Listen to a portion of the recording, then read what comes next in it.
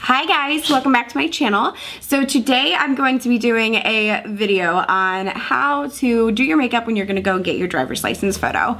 I know that might seem silly, but a lot of people feel like their driver's license photos don't look like them. And that's probably because we're so used to taking photos the way that we like to take them in today's day and age, that when we have somebody take like a bland basic photo from like a straight on angle, it just doesn't look like us. So today that's what I'm gonna focus on. I'm gonna focus pretty heavily on like contouring and bringing out the main features that I would like to focus on, like my eyes and my brows, because I feel like those features are like more prominent in photos, and I think that that would bring out like the best, in my opinion, version of myself. So I'm gonna do a voiceover through this video, so I'm not gonna be talking through it just because I want it to be a little bit of a quicker video than my last one. So it's not gonna be quite as in-depth as my last video was, because my last video was super in-depth. Hopefully if you care about in-depth videos, you watched it, because I have never like been more honest or in-depth in a video ever. Like, that was so intense.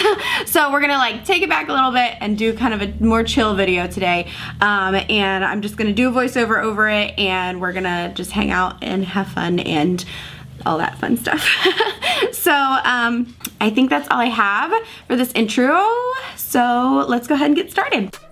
Okay, so we're gonna go in with the Far Solly Unicorn Essence. So far, I'm really liking this stuff. I do feel like it really makes my foundation look very smooth and dewy, and I feel like it just really evens out all of my skin. I'm a big fan so far. So we're gonna go in with the Tarte Shape Tape Concealer, as always, on my eyelids. This is just to cancel out any redness or veins. It really helps the shadows stay true to their original color.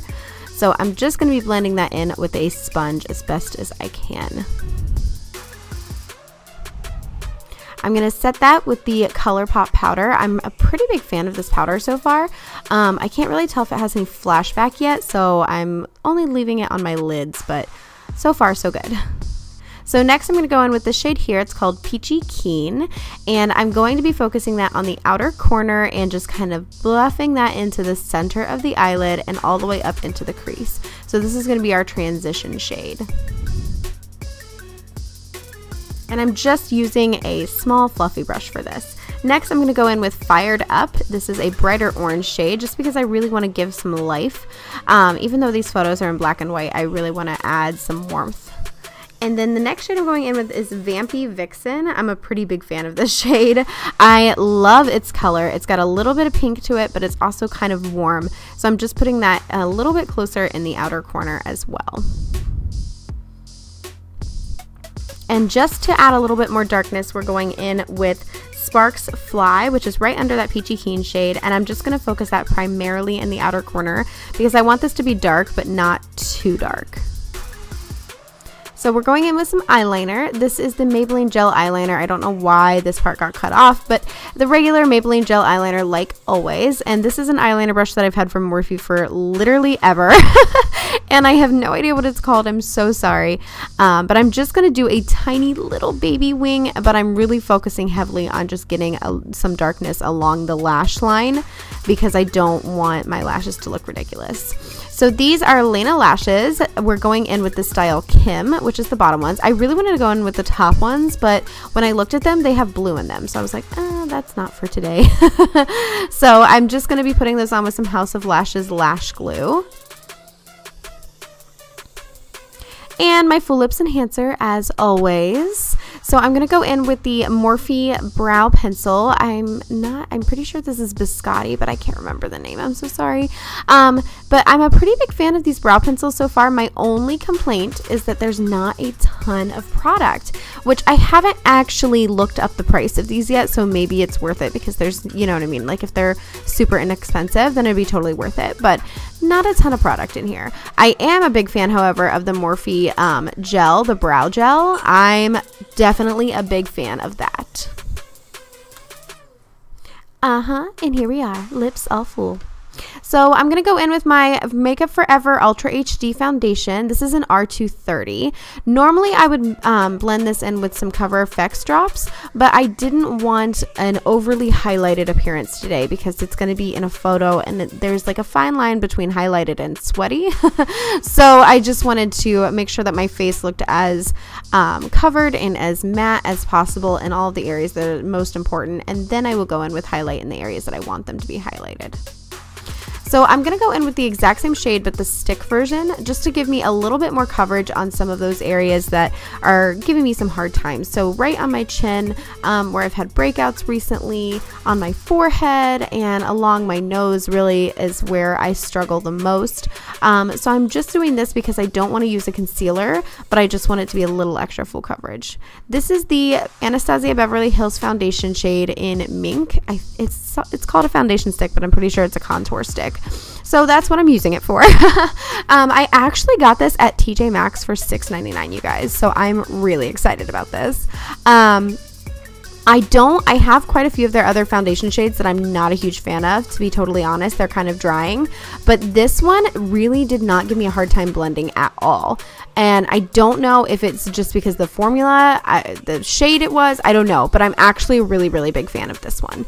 So it worked perfectly to contour, which I'm focusing pretty heavily on since I want to look nice and skinny in photos. And some Shape Tape concealer again. We're going to go right underneath of the eyes, and as you can see, I take that all the way down to really, really give myself that like flat appearance right underneath of the eyes, and then along the bridge of the nose and up onto the forehead because that's a struggle part for me, and a little bit on the chin as well because I'm really focusing on the skin in this look, and I want this to look, I want to look as dynamic as possible since it is a flat black and white picture. The most dimension I can add to my face, the better. So that's what I'm doing.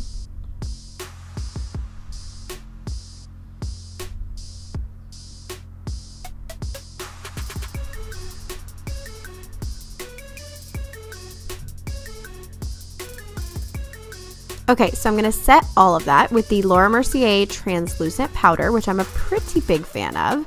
So I'm just going to go around all of the areas of my face with this big fluffy brush and set that really, really well. And I'm focusing pretty heavily on, you know, keeping this nice and set so that I don't have any issues with any shininess or texture showing through, anything like that. And I totally got some in my hairline, but that's okay. I'm going to set underneath of my eyes with that same powder, but with the sponge. And now I'm going to go in with contour. So these are the Makeup Geek contours. I've used them forever. And I'm just going to go, I kind of take from lightest to darkest to figure out how much darkness I want. But I'm really focusing on my contour today because I just want the most dimension in my face as possible. Which this is not totally necessary, but I'm such a big fan of doing like a nice intense contour when I get photos taken, especially because I have a very round face. So we're just going to bake a little bit, which if you've never heard of baking before, you should totally look it up. It's so much fun. And then we're going to do some nose contour as well. Okay, I'm back. Sorry to stop this video in the middle of me doing my makeup, but I had a little bit of a breakdown with my memory cards. I could not get any of them to work for whatever reason. I think there's something going on inside my camera that is switching the right lock switch. So that's awesome. So as you can see, my nails are different and I got Starbucks. So I went and got my nails done and got my Starbucks because I got frustrated and I had an appointment anyway. So we are back. All is well. We're going to continue the video even though it's been ridiculous. So let's get on into it. Okay, so we're going to go in with blush. I'm really a big fan of this whole bottom row of this Morphe blush palette. It's the 8W palette. I'm obsessed. The whole bottom row is awesome. So I'm just going to add some blush. I want to make sure that this is nice and obvious so that it again adds more dimension to the face. And then I'm just blending out that nose contour a little bit. Oh, here we go with highlight. So this is the Jeffree Star Ice Cold Highlighter. The reason I went with this one instead of Peach Goddess today is because I really wanted that intense highlight. I wanted it to be very obvious in the photo because I want that to really make my cheekbones pop. I'm also going in with the Makeup Forever Starlit Powder in 13. This is probably my most favorite product right now. I always put it on the inner corner of my eyes and on the tip of my nose, and I'm just obsessed. I think it makes a world of a difference when I finish my makeup. I like cannot do my makeup without this. So I'm just putting that right on top of the cheekbones. You can see it just adds a little bit more of a shimmer to it. It's borderline too much. You have to be really careful. Like, I put the lightest amount on my blush or brush possible. So I'm just going to go in with those same shades underneath of my eyes. This one is the Sparks Fly shade. So I'm just taking that on a little pencil brush and putting that right underneath of my lash line. This is such a lovely shot. Ew.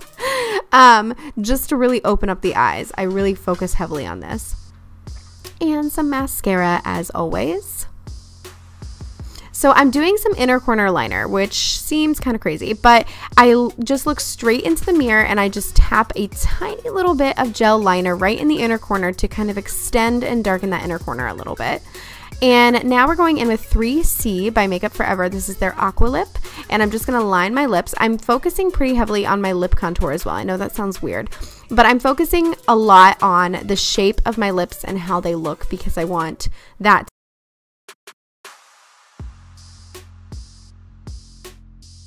So we're just going to go in with Androgyny by Jeffree Star, and I'm putting this in the outer corners of my lips to really give it that like contoured look.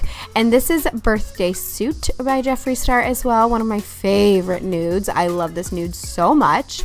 So I'm just going to focus that on the center of the lips and gently blend that into those darker corners. And last but not least, a little bit of Drug Lord. This is my favorite lip trick of all time. So I just put a little bit of Drug Lord, this white liquid lipstick by Jeffree Star, in the center of my lips, and then I pat it out. I love the way this makes my lips look.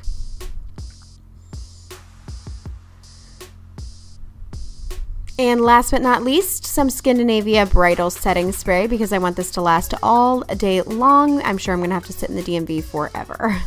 So that is it. Thank you guys. I hope you enjoyed.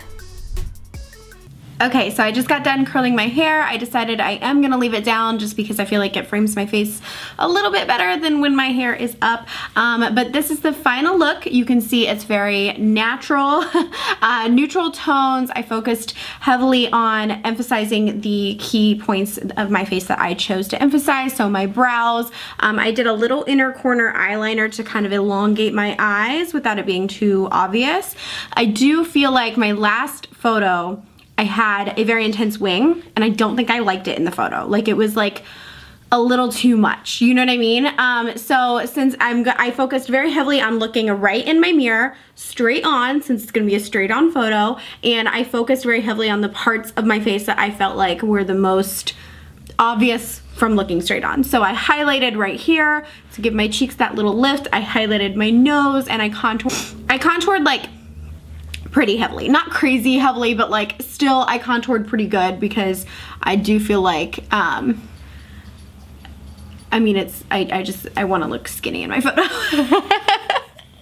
So that, I think, is it. I will list all of the products that I used down in the description box below. It's nothing crazy, nothing new. I did use the Morphe 3.5M palette. I've already got stuff on it. I've already used this on a ton of my clients. I'm a big fan of this palette. So I did use this one in this tutorial today. You can use any palette that you decide. I tend to like warm browns, so I liked these warm brown tones that were in here. And the black in this palette is really good, like really good. So that's why I went ahead and went with that one. And I broke the one in my Jaclyn Hill palette, so there's that.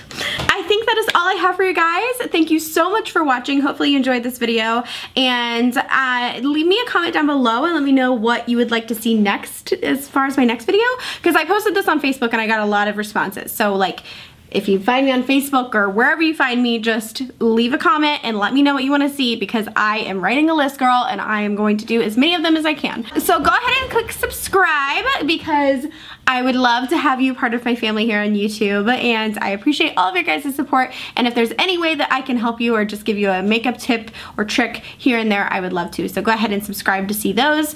And go ahead and like this video if you liked this. If this is the kind of style of video that you like where I just do a voiceover, then please like this video. Tell me. I want to know what works for you guys, because after I've edited the video, I've already seen it a dozen times and I don't really re-watch it from start to finish because it's not new to me. So I need your opinions. So there was a noise, okay.